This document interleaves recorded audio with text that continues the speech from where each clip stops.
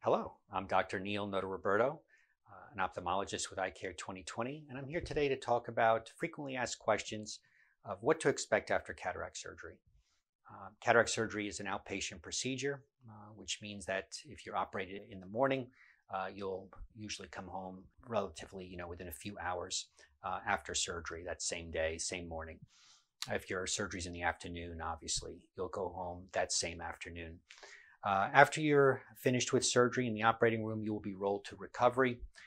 In the recovery room, you'll notice that there'll be a plastic shield over your eye. The purpose of the shield is so you don't rub the eye inadvertently. We use a self-sealing incision during surgery, so we don't typically use any sutures.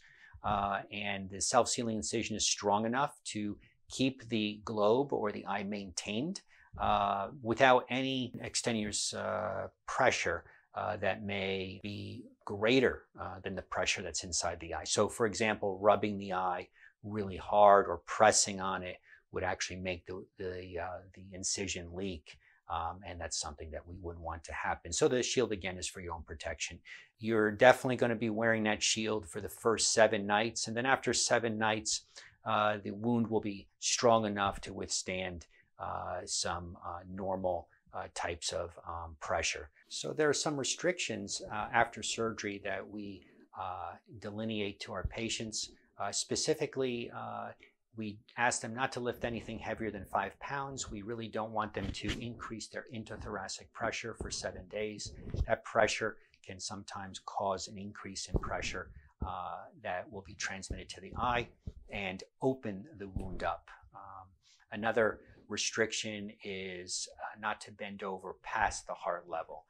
We do not want gravity to work against us. We don't want undue pressure to open up that wound as well.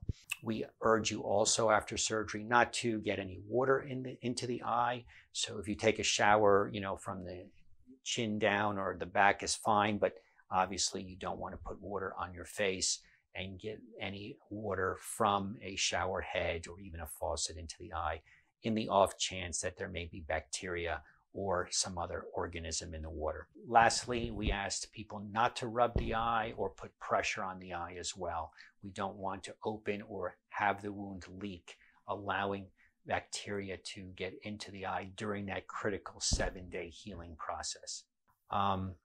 The drops will be restarted that you had started taking before surgery. You will restart them after you get home. You'll be given a sheet before surgery, preoperatively, with pictures, with instructions and photographs of what the bottles look like and the names of the medications. There'll be nice little circles or bubbles where you can fill them in as you take the medicine and keep track of them. So you know where you are at different phases during the day. The drops are tapered, meaning reduced over time, over a period of 4 weeks until they stop. You will have some vision after surgery. The vision will be fairly good, but not perfect because you'll have some swelling from surgery. The pupil will be dilated. Now, having said that, the vision comes back fairly rapidly. I usually tell most patients that 50% of the vision will return the next day, enough to start driving, and 10% more or so every day after that. So it'll be a beautiful linear rise with the vision improving steadily on a daily basis. For some people, it's almost within a day they're seeing perfectly, and for some people it could be a week or two. It depends upon the healing process and other comorbidities or issues that the patient may have, either with the eye itself or even with their body, whether you have diabetes or some other type of systemic, that means bodily inflammatory disease that can have an impact on the way you heal. And so we take that into account. And sometimes we involve that patient in some extra postoperative visits or some extra postoperative care if necessary. You will be seen either that day or the next day after surgery in the office, and then typically about a week later, and then at day 30, about a month after surgery. At that last visit, you will be prescribed glasses if they're necessary to help you read, let's say, if you did not get a multifocal implant, or to help you see distance if you did not opt to have astigmatism removed.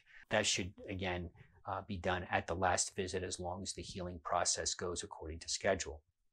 We ask the patients that if they have any problems during the postoperative period, and I remind you, every day should be a better day, but if you're having any pain, vision loss, flashes of light, new floaters, increased eye redness, obviously call our office immediately. During the day, you'll reach our staff and we'll get you in immediately. If it's at night, weekends, or a holiday, our emergency number will give you any of our doctors on call 24/7.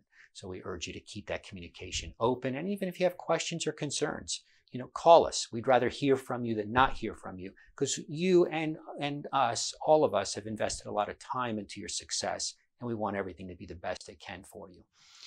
Many patients have a second cataract that need to be done afterwards. And if that's the case, that'll be done within 2 to 4 weeks after the first surgery. And that really depends upon their insurance and their health status, and as well as their own schedule and how they want to manipulate that afterwards. I hope this helped a lot. If you have any further questions, feel free to reach out to us on our website.